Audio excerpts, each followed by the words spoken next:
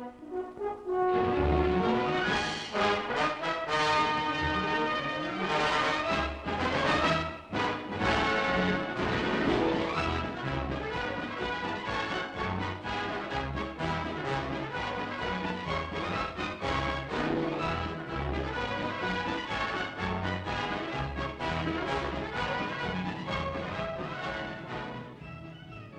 in the air today decides the fate of nations. Air power must be ours where the cause of peace dictates. In the sky over Hong Kong, over the sands of the Middle East.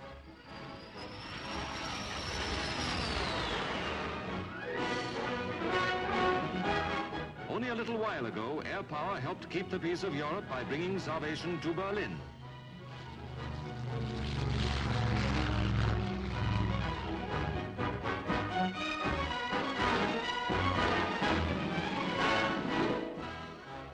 Now across the world to Asia, where those who fight terrorists in Malaya must be supplied by air. History comes roaring closer with the Australian meteors at work for the United Nations over Korea.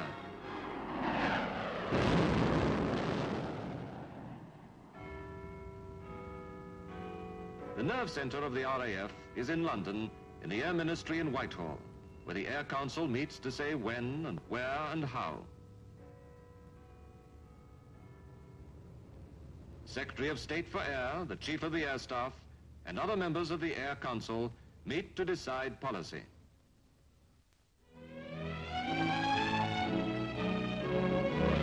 Britain's survival lies in the sea lanes and the traffic that flows along them.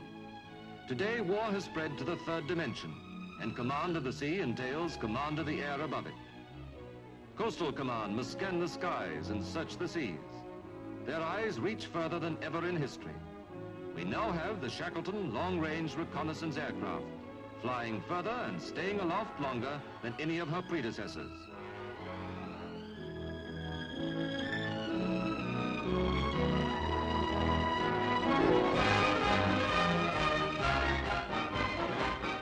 Fighter Command, now armed with something keener and swifter and more deadly to its foes than anything the last war ever saw. Speed is vital. Jets mean speed that takes a man and his machine 9 miles in every minute, and more to come.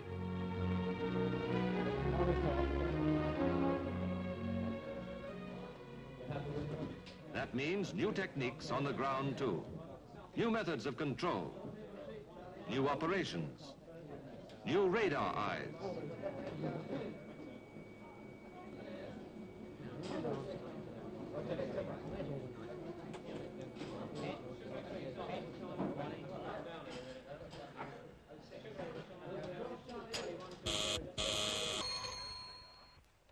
Operations.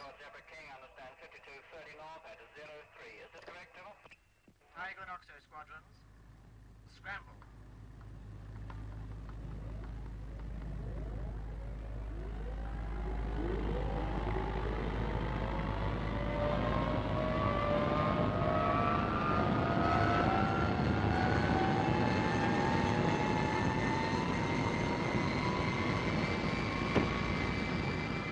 And more new standards of human skill.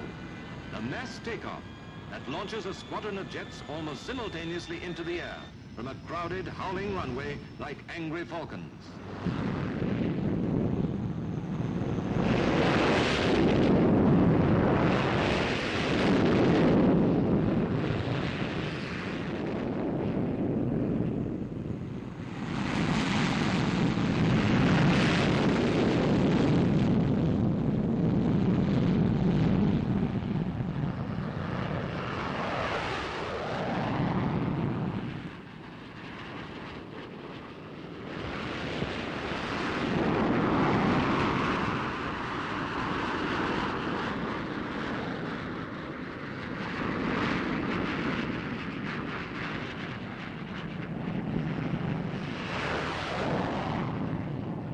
The Meteor is faster than the Spitfire, but the progress of development is also fast.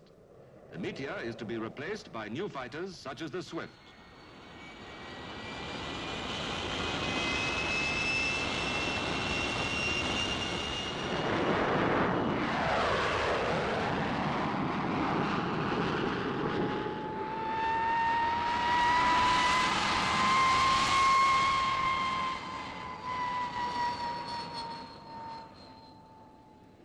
And the P-1067, the fastest fighter flying today.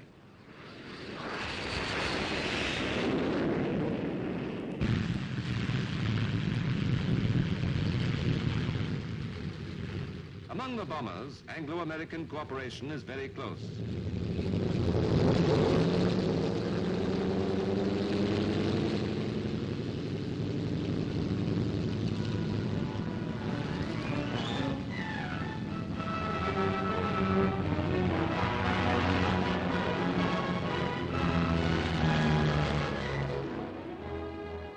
After the war, Britain decided to jump production straight from the Lincolns and the Lancasters to the jets. Meanwhile, to ensure a striking force at all times, the RAF manned these Washingtons, as we call the super fortresses.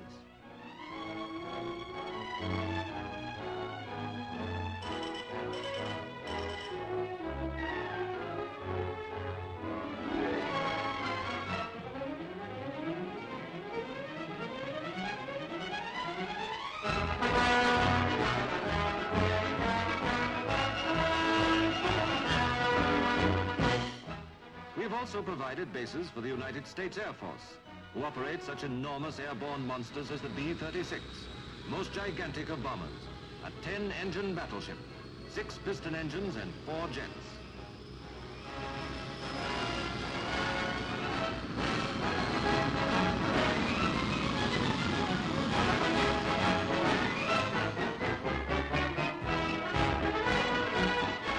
And now the jet bombers of the RAF are coming along. The Canberra is coming into squadron service. A sleek thing more beautiful to the eye than to the ear, which can fly twice as fast as the Lincoln and twice as high.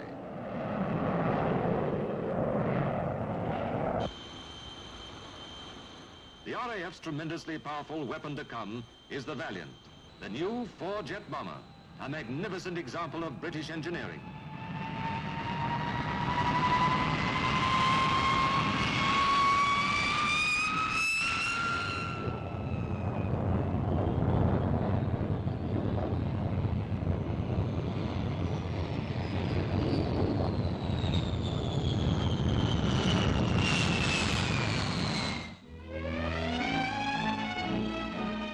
In this disintegrated world, we have at last found an integrated will for peace. The North Atlantic Treaty Organization means an interlocking efficiency, new to the history of this contending world. Now the mechanics of European defense are welded under General Eisenhower and his Air Chief Marshal Saunders, who has the task of coordinating the growing efforts of all our neighbor lands to build their air strength.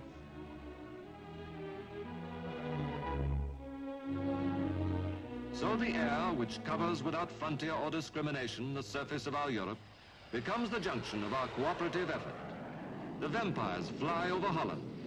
The North Atlantic Treaty Organization ignores the land frontiers so that each may be inviolate.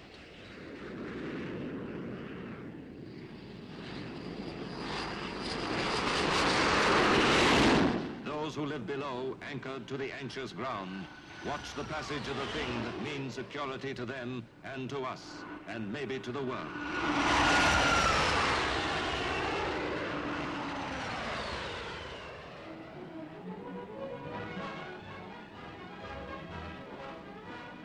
Our contribution is ourselves and our brothers of the Commonwealth, the Canadians,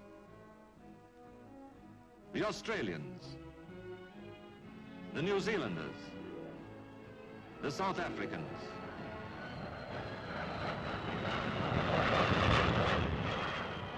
a glorious brotherhood of the air, a common element which is shared by all who breathe it and share a love of freedom. Freedom to be maintained by such roaring things as these. Together, always together, those who share the common sky of freedom must protect it together.